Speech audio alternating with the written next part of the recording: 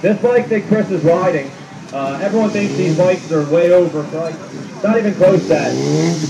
The bike that he's riding here today, everything you're going to see done, this is done on the base model with an actual manufacturing not much more than any other one. And you'll see it has more performance than any one of us can use.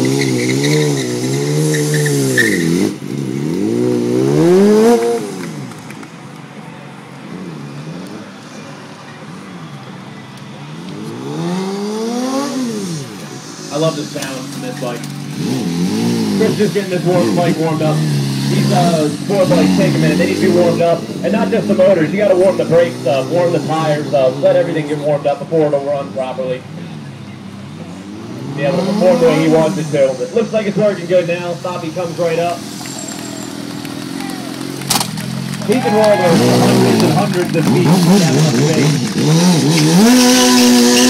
I love the way that bike sounds. Leah's engine bike, by the way. That's the only motor mod that he has done to this bike. It has more power than, by far, than we would need for what we do.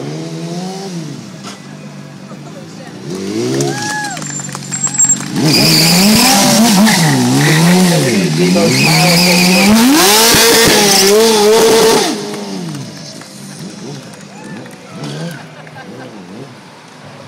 They really hit a home run with this bike. Everyone that gets on it loves it. Everyone that sees it, pretty much everybody loves this bike, and it performs right up to its all the hype that was surrounding it.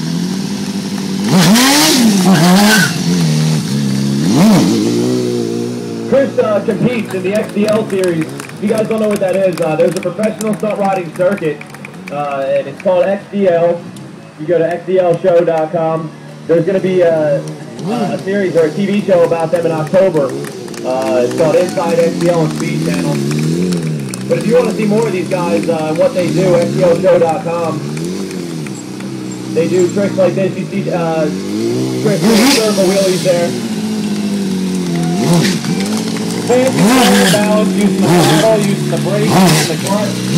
Complete control of the bike. You see now, he's just playing on it.